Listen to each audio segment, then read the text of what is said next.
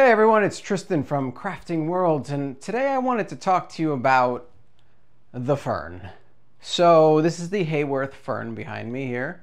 I also have the Aeron, and I have a racing gaming chair from Main Gear that's discontinued, sadly.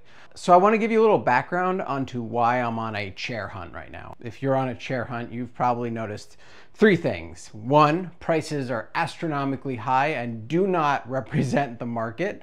Two, what you're paying for is not necessarily what you're getting. And three, there are some major brands that are really prominent in the space. Haworth, Herman Miller, and Steelcase. Those are the three top ones that I could think of, and probably the Titan Gaming Series chairs. You know, since you can't go into a store now, you have to order it to your house, try it out, save the big box, and yeah, and then return it if it doesn't work. So I wanted to talk about the Haworth because I have some problems. I watched a lot of reviews, I watched a lot of videos, and nothing really told me what I actually experienced. I heard a lot of like, oh, the seat cushion is nice and it's solid and the build is good and the back is beautiful, and no one said the things that I experienced within the first 24 hours of getting it. So let me give you a little background. This is my Herman Miller. I worked at Blizzard Entertainment for a while, and I had this as my chair for my entire time there. And then when I left, I went and bought it again because I love it. I love the Aeron. I love the mesh. I love how cool it keeps me. But what I didn't love was over time, my lower back has started to give me problems because I tend to sit like this. And the Herman Miller, because of the hard edges on the sides, because it has to hold that mesh really tight, punishes you really bad for bad posture. So unfortunately, sitting like this over time has started to make my back hurt. So I wanted something that was a little more cushy. Now, in come the Main Gear chair, and I've put a lot of hours into this thing. The seat is absolutely worn out. It is still soft. I took the armrests off because they were terrible. But yeah, this thing is a monster, and it's not a great chair, but I was using it more than my $1,500 Aeron chair, or $1,200, mind you, because I bought it before prices started to skyrocket. We'll get there. Anyway, this chair has been great to me. And by the way, I have no shoes on purpose because a lot of people, when they're in their own home office, they don't wear shoes. And so like I wanted to really show the crossing and like where your foot lands. So like if I'm on the Herman Miller and I cross, I'm on the hard edges, and nobody wants that. So I started to look for different chairs after a lot of research, which I'm sure all of you have done, is a lot of research. I landed on the Haworth Fern because I thought it looked nice. They said it was very close to the Steelcase Leap. And so I was like, okay, that sounds good. The price. Can we talk about this for a second? No one's talking about this. They're just like, oh yeah, the price makes sense because it's a high-end chair. No, it doesn't. If you went back 3 years, the price of this chair, no changes whatsoever, no difference whatsoever. The price of this configured chair would have been around $600 to $700. Now, fast forward to today, three years later, and it's $1,600. But they didn't change anything, and the market is worse, and yeah. I'm sorry, but a lot of these companies are taking advantage of their situation and they're jacking prices up for no good reason. Like the Herman Miller Embody, which I wanted to try. However, it used to be $800 and now it's $2,000. Come on, Herman Miller. Like I bought this fully decked out Herman Miller Aeron for $1,200. It's kind of despicable what these companies are doing. So that's the first thing people are not telling you, is that the price you're paying for these chairs is not representative of the quality you're getting. This is like a $600 chair essentially. And so you're going to get a $600 chair, but you're going to be paying $1,500–$1,600 or more, depending on how you spec it out. And that's unfortunate. So when I got this chair as a $1,500–$1,600 chair, I expected more. And here's the issues that I'm having. And I'm not hearing anyone talk about this. So let's break it down into the first thing that I noticed. The first thing that I noticed when I sat in this chair, I adjusted the arms. What the hell? What is this? What is this? There is so much give in these. When you put your arms on it, your arms are like blah, blah, blah. This is unacceptable for a chair like this. Absolutely unacceptable. Does it have the four-way slide, and is the slide nice? Does it kind of lock? Sure. It's not going to go anywhere. It's not going to move, but then you get it to there where you want it, and it's just jiggling. What the hell? My main gear racer chair that was $200, no jiggle in the arms. It was solid as a tank. So that was really upsetting, actually. That was probably when I was like, oh no. Then the cushion of these pads compared to my Herman Miller, oh my God, this is so uncomfortable. I don't know how this is acceptable. You're paying $1,500, $1,600, $1,700, $1,800, and you're not getting quality. And I don't know why people are not, why are you okay with this? The marketing is really good at Fern, I think. I think that's just what it comes down to. So the second thing that happened was I adjusted the lock tilt mechanism so that when I leaned back, it would either let me go all the way back or it would stop me. And the first time I did it, it came loose and I went back and it like actually disengaged. So it has really awkward engagement mechanisms, which sucks. The other thing that got me immediately was, why do I feel like I'm falling off this chair?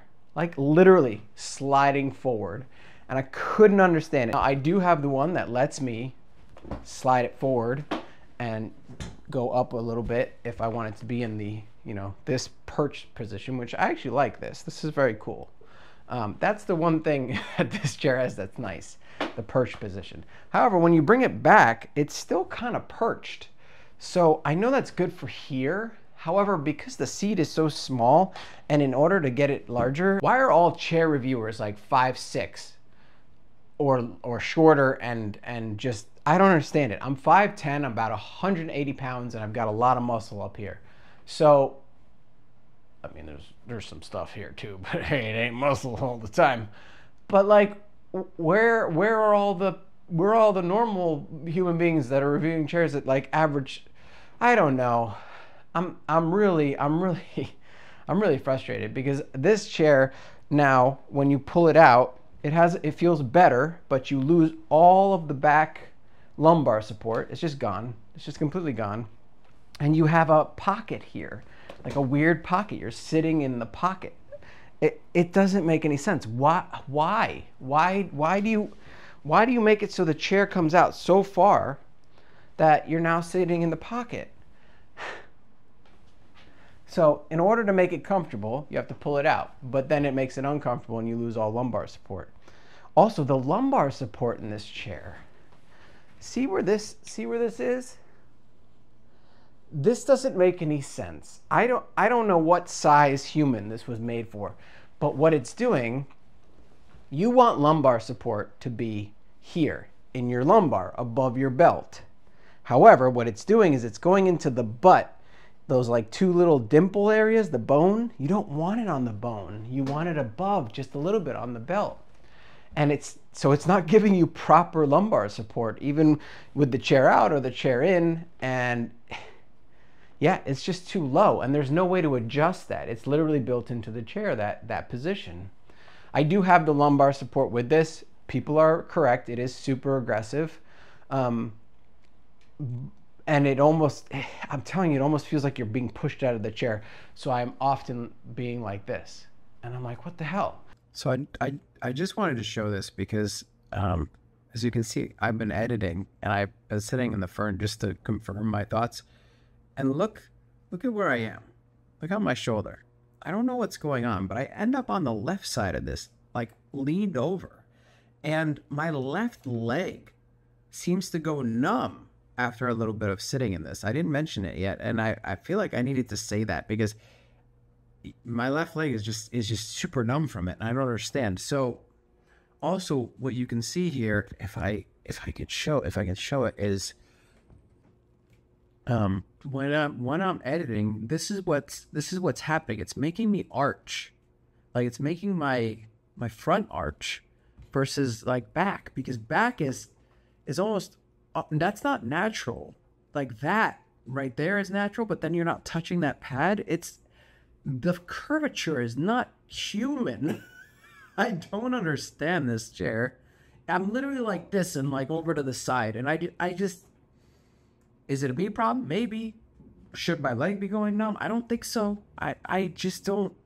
I'm sliding off the chair. I'm falling. It's pushing me forward. It's not me. It's gotta be the chair. Like when I sit in the Herman Miller, okay? Watch. It puts everything in the right place. It puts the lumbar support right in the lower part of the back. And it's perfect. This is the ergonomic chair of the world. However, it is the most punishing ergonomic chair. It is like you must work in an ergonomic position or you don't do it comfortably. And that's it. So if you want the most ergonomic chair, it's the Aeron Miller. That's my honest opinion of it. It has the best cushion seats. You can get a little headrest from it, from Atlas, headrest. And it's cooling because it's just mesh and it just feels good on the butt. However, if you're like me and you started to get a little bit of back pain from workouts and stuff like that over time, the hardness of the mesh and the plastic, it starts to really just not be right. And that's why I ended up on the gaming chair, because it was softer and so I could sit on it, in any position, and it was just cushier. And I never felt like I was bottoming out. So let's get to the last thing that no one seems to be talking about. This is what I see on most reviews.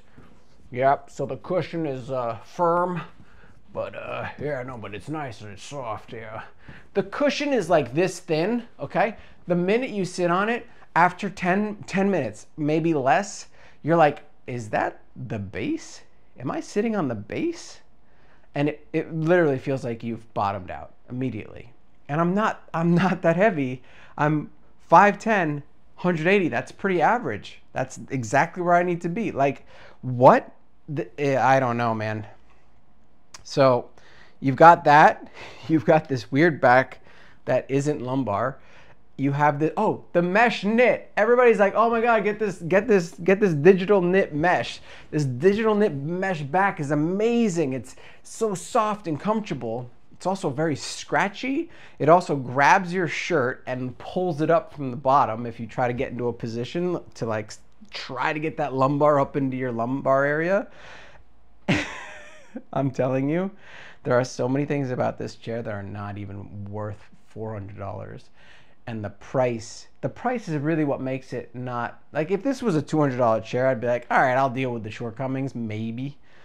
But no, this is not the quality that they say it is. Now I can do this, which is great. Okay, I mean, wonderful. So I can sit improperly in the chair, but when I want to sit properly, it's uncomfortable. I don't know, man. Like, there's just not enough reviews talking about how this chair is literal trash. It is literal trash. And I know there's gonna be people in the comments that are like, it's not trash, dude. It's just your body. And that's very possible. But I really think for what you're paying, especially considering this chair 3 years ago was like 600, 700 bucks, 15, 16, 17, 18, 19, 2,000 you can get up to on this chair. It's nuts. And no headrest, and it's just, I don't know. It's not for me. So this one's going back. My butt will thank me. Like, it is so uncomfortable. When I go and sit on the gaming chair again, I just get so happy because it just feels nice. Like, it's just soft. And then when I sit in the Herman Miller Aeron, like, I just feel so ergonomically coddled. I don't know. The next thing I'm going to try is the steel case V2 from Crandall because they have a bigger cushion and they changed out the pads, and it just seems like a good chair overall. And then if I like it, I'm going to install a headrest. But yeah, and that when it's refurbished like that is $600, which I think that's way more appropriate for these kinds of chairs. Like the fact that I paid so much for the Herman Miller Aeron back when, even $1,200 back then, and now it's like $1,800 if you fully deck it out. That was a lot, but it really has lasted me forever, and that's what I like about it. And I've had things replaced because they have an amazing warranty and they send people out to help fix it. And it's a great company in that regards. Their prices though, like for the Embody, are just getting crazy, like $2,000 just for a, I don't know. So yeah, I'm on the journey. This is not the last video. This is the first video of probably many. Maybe I'll even make a video about why I like the Herman Miller Aeron, and I'll talk about the gaming chair. Although I do have a video on the gaming chair where I actually liked it more than the Herman Miller, and the reason was because I sit like this. I really like to sit like this. I like to get comfortable sometimes. I'm not always in an ergonomic position, and I think many people will relate to that. So yeah, this is not forgiving. It punishes the crap out of you, and that can take a toll on your back after time. So yeah, this is hot. The digital mesh is hot. It is uncomfortable. It feels strange. I don't feel like I have support on my back. I feel like I'm leaning a lot. Like I end up on one side or the other. Like there's just not enough. And then the lumbar is pushing me out. The seat is too shallow. I feel like I'm falling off the thing. It feels like it's on a slope. This is absolutely unacceptable for a chair in this price range. Come on, you guys know this exists. You know this is a problem and you haven't fixed it, but you keep upping your price. That's bull. It's absolute bull. So, oh, and then the fact that the locking mechanism doesn't lock every time. It just releases and you're like, whoa, and you fall backwards. So that's real fun. Anyway, look, I can go on a rant for hours on this chair about how I just don't think that people are talking about it properly in reviews, and I think it's a piece of crap. But I'm going to leave it at what I said, and I hope that this has been helpful. If you enjoyed it, subscribe, like. If you didn't, dislike. Anyway, leave a comment in the comments below. Let me know your thoughts, because I'm sure, oh look, all chairs are subjective, right? But for the money you're paying, do you really think that this is okay? Do you really think that like the lumbar being in your butt bone, in your tailbone is okay? Do you really think that like having a very unadjustable lumbar support in the back is okay? Do you think that like having a digital knit back that grabs your shirt and like hitches it so like it's raising it up your back while you're sitting is okay? I don't think any of that's okay. I don't. And then the seat bottoming out feel, oh, that's frustrating. That's really frustrating. Like I want a seat that's comfortable. I love the gaming chair, but it's so bad for me. I need something that has the comfort of the gaming chair seat with the ergonomics of the Aeron. And so I'm hoping that maybe the Steelcase Leap version 2 from Crandall will do that because of the modifications they made. Stay tuned. I'll let you know.